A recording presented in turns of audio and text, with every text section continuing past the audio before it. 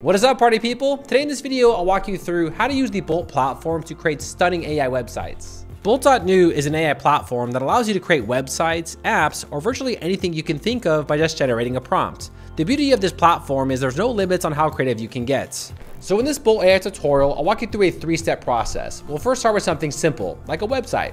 First, we will start with something really simple. We'll start with a blank canvas. I'll then show you how to refine the design, add in your own content, and publish something that actually looks good. In step 2, we'll create an application.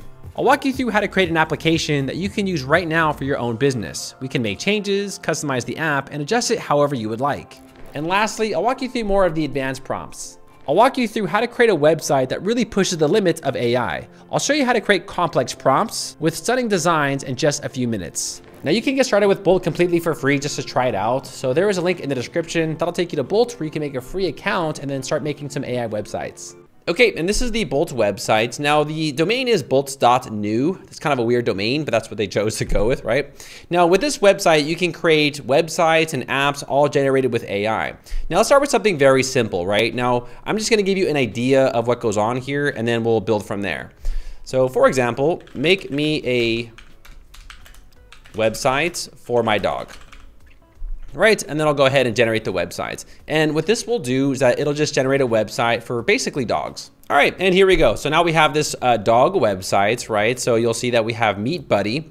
And here we go. We had a website for a dog, right? We have some pictures of dogs, right? We have a photo gallery. We have some fun facts and also a get in touch section. So pretty basic, right? Pretty standard, but that's a quick way on how you can use this to create, something really simple. Now, if you want to make more complex websites that go into detail, that's where we're going to go over to ChatGPT. So let's do that. Now, the first thing I want to do is I want to get the AI familiar with this specific application, right? So are you familiar with the Bolt.New websites?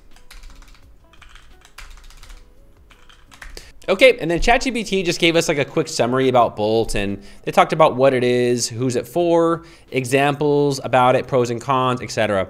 Now, I always like to do this because, again, I like to familiarize the AI with what I'm talking about because then it gives me better results. So now let's ask it to create something more descriptive, right? So over here, I'm gonna ask anything.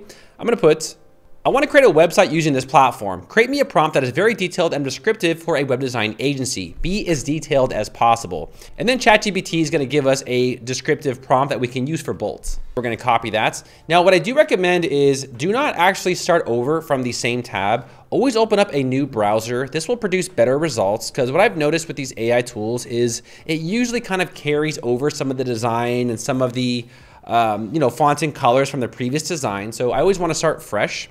So I'll open up a new tab right here and I'm going to paste this in now. So this is a much more descriptive prompt, as you can tell, right? So here I'll click on generate. Okay, and just like that, you'll see it has now generated a really nice looking website with a little bit more detail, as you can tell. So here we have a landing page, we have some call to action buttons, we have these little, upsells or whatever, featured projects. Scroll down, we have some testimonials and our footer here at the bottom. So overall, like, you can really create a decent looking website. Now, many of you are probably thinking to yourself, the site's great and everything, but how do I further modify this, right? Because a lot of this doesn't really apply to us. A lot of it's demo content. Let me walk you through on how to do that. Now, the first thing that you can do is here on the right side, we have some options. So the first option is full screen. This is where you can get like a full screen preview of what your website actually looks like. Now right here we have the inspector elements. Now let's say for instance you want to change something on your website. So here click on the inspector, right? And then what we can do is we can go throughout the website, right? So let's say for instance we want to change this landing page title. So right here I'll put, can you change this to how to make a WordPress websites? And then I'll then please keep the colors the same. Okay, with the AI you got to get really descriptive. So what I've noticed here is when you do actually give it commands or you tell it to do something else, you need to really like tell it exactly what to do because sometimes it'll give you different fonts or different colors. But here we go. Now see, what I should have done here Now you're understanding this. I should have said capitalize the first letter of every word, right? So you really got to be descriptive, right? But you get the point. So what you can do here is you can go throughout the website and make any modifications you want using the inspector elements. So here we have a featured project section. Now let's say, for instance, you want to actually turn one of these into one of your real projects. So what we're going to do here is I'll click on the inspector elements, and I'm just going to wing it right now. So what I'm going to do here is I'm going to go ahead and click on one of these boxes, and I'm going to put something like sure to create a button to link to darylwilson.com. Okay, there we go. So if they do generate you specific sections, you can always go ahead and improve upon those sections. You can also take those buttons and link them to anywhere you want. Okay, so it went ahead and updated, and I'll click on this little Daryl Wilson. And now if I make this full screen, let's go ahead and make this full screen and actually view it from here. If I click on Daryl Wilson, you'll see it creates this pop-up, and if I, click on darylwilson.com, and now it takes me to my website, right? So you can go ahead and keep building and expanding on the AI. Maybe you wanted like an image of Daryl Wilson's website or an image of a client's website. You can actually link it, right? So to further kind of keep going on it, you can go ahead and click on this again, click on this image, and then maybe upload an image. So you can upload files. So here I'll put upload files. So I put an image of my website, and I says, can you use this for the featured image and also show it on the pop-up? All right, so here's a picture of my website. I actually had to use a link image, and then it worked. And if I click on this, you'll also see that there's an image of me. It's not the best image, but I'm just giving you an example, right? So you can go ahead and go throughout your website and make further modifications to it, to every part of your website. Now let's go ahead and take a look at some of these controls. So here we have this responsive mode. Here you can go ahead and look at what your website looks like visually on the actual mobile device. You can also switch between different devices. You can also instruct the AI to fix mobile preview. So if there's something that didn't work out or if it looks weird, you can always ask the AI to optimize your website for all devices. Now here at the bottom, we have some more options. So here we have a prompt library. So here we have prompts, and you can use these prompts in order to enhance your websites. So for instance, you can use this for like SEO. So the image that we uploaded might have not been titled properly, and that's not good for SEO. So what you can do here is you can ask the AI to audit your entire website, update the images for SEO. You can also use this for usability. And then also they have some options like implement dark mode, right? So here, dark mode implementation. I'll go ahead and insert this. And bam, now we have this toggle dark mode, where now we can toggle between dark mode. I mean, this is so cool. Like, I just love the fact that you can just easily create something very complex in a matter of seconds. Now, if you use WordPress, you probably know that you have to install a plugin. It conflicts with the theme. It conflicts with all this other crap. But with this, it's like, it just works. I love that, right? Now, the last feature I want to show you all is something called discuss mode. So right now we're building our website, right? But you might want to ask the AI, well, like, how can I make this look better, right?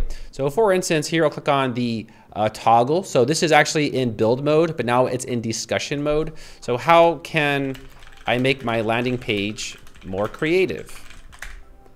Now we're not instructing it to actually change anything on the website, but we're just trying to get, some ideas and inspiration on how the AI can help our design. And after we enter that in, you'll now see that it generated this really large prompt, and you can use these prompts if you want to further extend the creativity of your design. So I do recommend to get the opinion from AI, because at the end of the day, I think they're better designing websites than most humans. Now, another thing I want to show you all is the integrations here at the top. You can also integrate Stripe and Supabase as well. This essentially allows you to store like contact information or booking appointments or any information you want from your website. It'll all be stored in your Supabase account.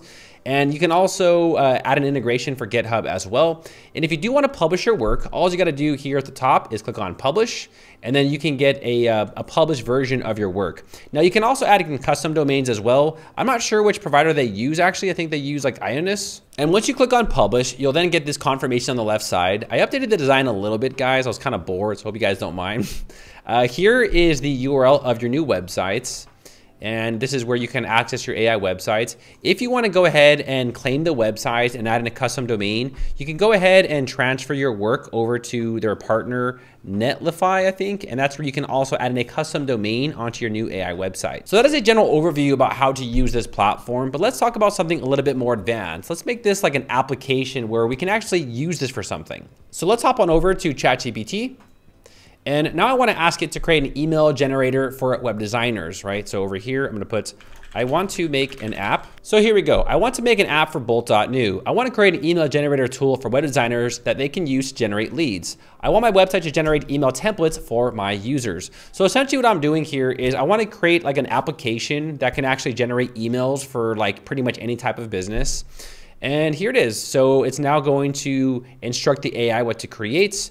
So the core purpose, the functionality description, we have the design, we have the page structure, and a whole lot more. So what I'm gonna do here is I'm gonna copy this now and I'm gonna paste it into the Bolt app. Now just remember, whenever you're doing that, always start on a new page, okay? I know many people are tempted to just enter in, on the page they're working on, but like I said before, it'll give you better results if you start over from scratch. So I'm gonna go ahead and enter this in and see what it generates for us. And bam, here we go. So now we have this cool email lead generator. So this is my website, right? Pretty cool, right? But let's just see if this works. So here, click on generate email now. And then here we have an email generator. So here we have the business type, location, email tone, and the unique selling points. So business type, I'm in, let's just put real estate, right? Real estate. I'm in New York. All right, New York.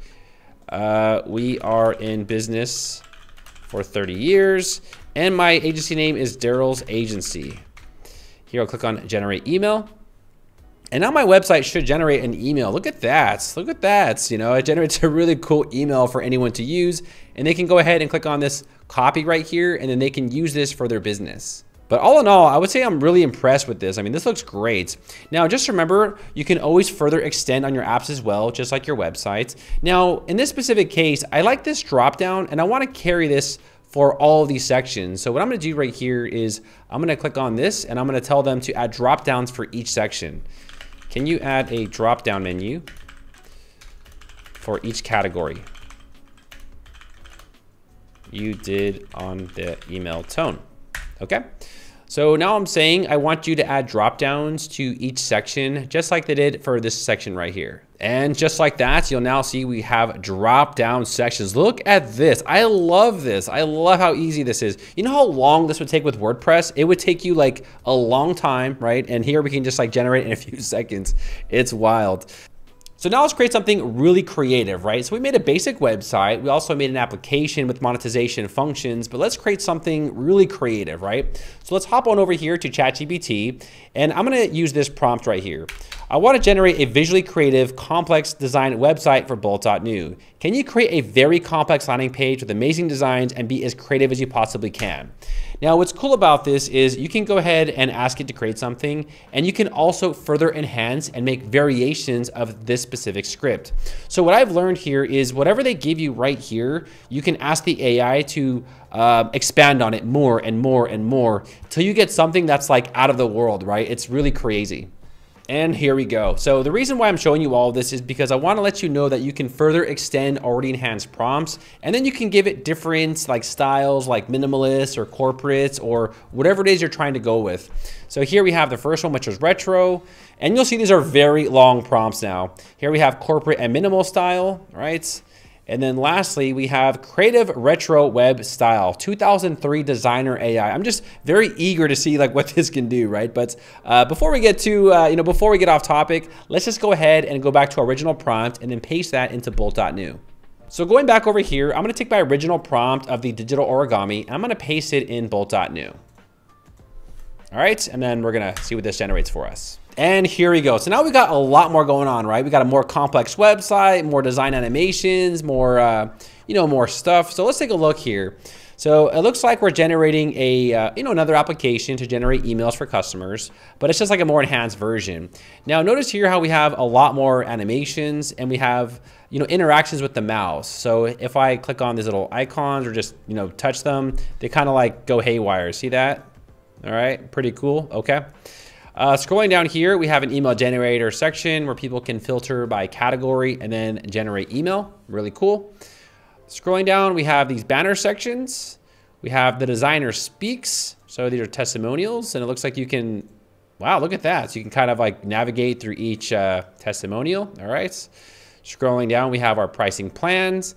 Here we have this section where it's just like a animations and stuff, right? We got, some stuff going on. And then we have our footer here at the bottom. Now, I did actually make a second version of this website. So I just used the same exact prompt. Now, when you do that, it's going to not give you the same exact website, but it'll give you something a little bit like similar, right? So here we have this website, and look at that. We have this, our mouse has this animation over that. Pretty cool, right? And then we have these animations in the back. So if you don't move the mouse, nothing happens. And when you move it, these little things go crazy, right? Cool. Here we have some other sections, right? We have a different style of an email generator. So here I'll just put in like, e-commerce, right? Generate email. And then there it's going to generate the email. All right, pretty cool. We're going to scroll down. Below that, we have our testimonials, right? Pretty cool. We have our pricing tables. We have this animation section, and then our footer here at the bottom. All in all, right, it's a pretty amazing looking website. Now, let's talk about the last feature, which is probably the most important. Let's talk about how to store all this information to a database. So whenever someone enters in a contact form, or they integrate a booking form, or they subscribe to your newsletter, we need to store the information in a database. So this is just the AI creator, it's not the database. So we need to sync it up with a platform called Supabase. So here at the top, we have integrations, and here I'll click on Supabase. Now, if you don't have an account with Supabase, you can sign up for free. Okay, so I've already made an account with this website, and all I got to do is just authorize it. So this is actually my account. So I'm going to authorize Bolt, and I'm going to connect it with this one here and click on Connect Project. Now, what this does here is that it syncs up your website with Supabase. Once you do that, then you can instruct it to store the contact and information. So now that it's connected, here at the bottom, we have this this subscribe box. But what I'll do here, I'll go a step further. I'll just ask him to create a contact form and integrate that contact form with Supabase. All right, so now we have this contact form that I created with AI, right? So now we have this form. So I'm gonna go ahead and fill out this form now. Now, in order to make this work, we need to open this in a separate tab. Okay, I'll select my budget, and this is a test. Here, click on send message. All right, cool. So now we're gonna check our Supabase account. So let's go over here. Okay, so here's my Supabase account, and I'm gonna go over here to table editor. This is where the AI will generate tables and store the information. So if I click on that, under the contact form submissions, you're gonna see this new submission, dwilson123@123.com. Here is web design, we have the budgets, and here is the message. Now, I know this isn't like the best visual way to look at messages. Hopefully in the future, you can go ahead and update this UI. Now you can also go a step further here, and you can integrate this tool with something like n8n.io. This essentially is AI automation. So essentially when something happens on your websites, you can instruct this website to do anything, right? So it can contact you on your website, on your Gmail, on your WordPress website, wherever. I will be having a tutorial on this platform very soon, and this will help you like automate the process when you get contacts on your website. So overall, I would say these AI websites are actually quite interesting, right? To make this from scratch with some sort of page builder, this would take you a very long time, right? In fact, with WordPress, you probably couldn't make this, right? So you'd have to use some other platform to make this, but with AI, you can make it in a matter of seconds. So in my personal opinion, I do think these AI tools are the future.